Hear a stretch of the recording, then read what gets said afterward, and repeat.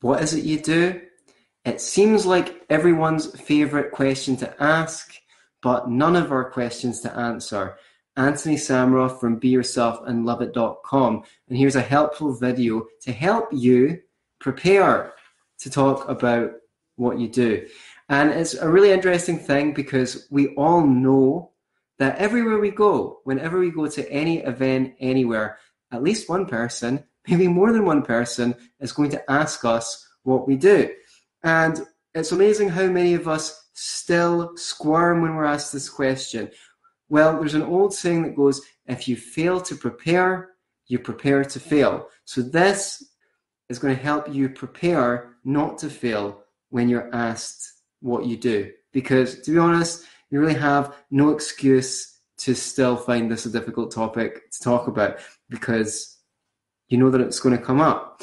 So I guess what I'd like you to do, you might need to watch this again afterwards, but the idea will be to grab a pen and paper and write down a description of your job. I've got a very special opportunity for you at the end of this video to get some free coaching from me that will help everyone else as well. So it's going to be an exciting one. This is the first time I've offered to do this. So the first thing you're going to do is just write down the description of your job. Now, I'm going to go through a bunch of questions to inspire you, and you're going to pick two of these questions that you think, oh, I'd like to answer those two. Technically, you could answer more than two, but at least for the purposes of this exercise, get ready to get in the mindset of listening to these questions and thinking which one of them sounds like something you'd have something to say about. What is one thing that you like about your job, or, if you're a student, your course of study, or if you're a housewife, you're housewifing, whatever it is. What's the one thing? Second question, what's one thing that you don't like about it? A bit more out there. Is there anything about your character that's perfectly suited to the job?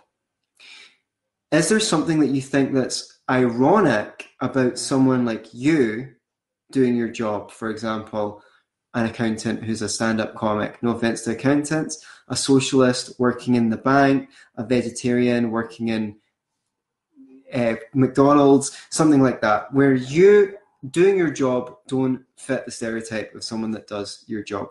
So another question, this is getting into some good stuff here. What would you say are one or two important qualities that you need to be good at your job? What is something that is interesting about your job that most people might miss? So you do it every day. People might have a certain perception of your job that it's dull or boring, but you notice that there's little things that not everyone knows that are interesting. Is there a perception that most people have about your job which is false, or is it true in a totally funny way?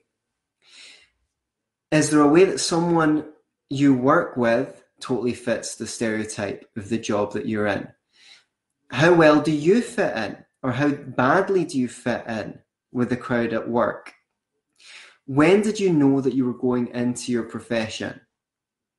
What did you want to be when you were little, and what was the journey from wanting to do that to doing what you're doing now like?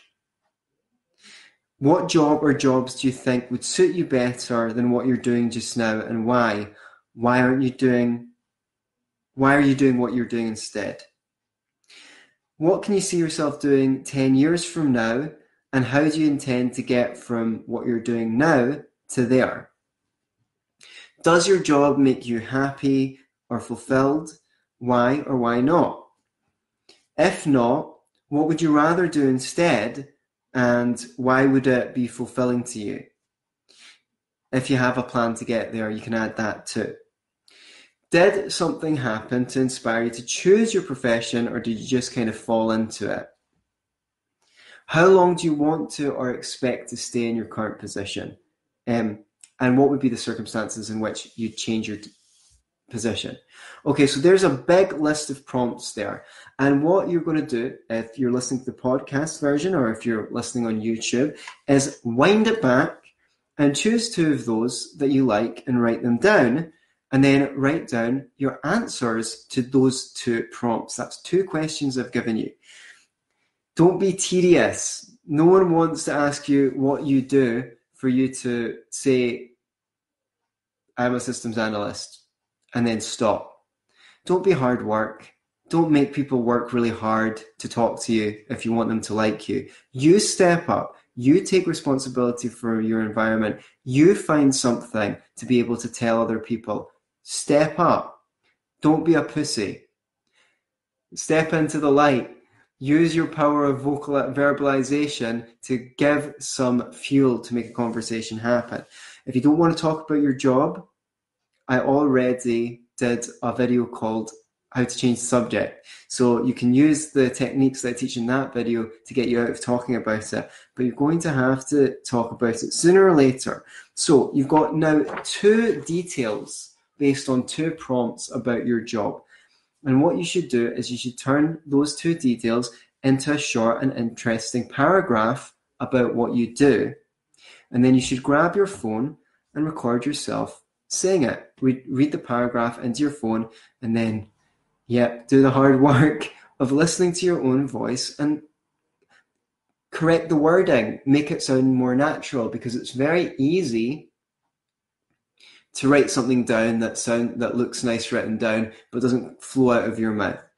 And then now you've got your job description and 2 details that you can say about your job anytime you're asked to talk about what you do. And you should practice, when you listen back, if you're going up at the end of sentences, like they're questions, even though they're not questions, then that's something that you can correct. If you speak in a dull and lifeless, monotonous tone, that's also something that you can correct. But where the rubber really hits the road is taking your little paragraph and taking it out and getting 6 to 12 opportunities to say it. If you're really clever, you can use several different combinations of the questions that I've proposed, and you can try them out. You can try writing 3 different descriptions of your jobs based on the prompts that I've given you and the details, and see which ones impact people better, see which ones create the kind of conversations that you want to talk about. Another point is, don't give people like sad sob stories or anything like that. Keep it sounding positive and natural. If you are not happy with your job, you can talk about what you're learning from it, or what you've benefited from it, or your plan to get out of it. Like I sometimes talk about where I'm staying at the moment. I don't want to stay here forever, but it's a really good place for this period in my life, because I can get my head down and do some writing here. When I want to be more social, I might want to move to a part of the town that's got more things going on. So that's the kind of thing. I'm not stuck in the negativity of living in a dreary part of town. Now, here's the awesome thing. If you're very brave, what you can do is you can send me your recording of you talking about your job description. Why? Because I'd like to do a whole podcast episode of where I take these and I give some feedback. It's not going to be torturous feedback or anything like that. It's just going to be some feedback to help people get the principle of how they can make talking about what they do more interesting. I'll give you feedback on your vocal tonality and say a few things that might help you improve the way that you talk about what you do in the future. And that would make really, really interesting listening for everyone, I'm sure. So I want to make that idea a reality, to have a few people send in them talking about what it is they do for some free coaching. Sounds like a cool idea, and it will help everyone else who can listen. So you can send that audio to Antony at beyourselfandloveit.com. One last point, whatever it is you do, own that shit. Okay?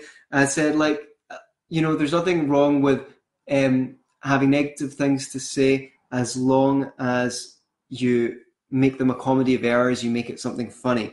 But take some cues from this hypothetical would-be Casanova. It's an example I use, a hypothetical example I use in my book, How to Make Small Talk. It's available on Kindle. I'm revising it for a paperback edition, beefing it out.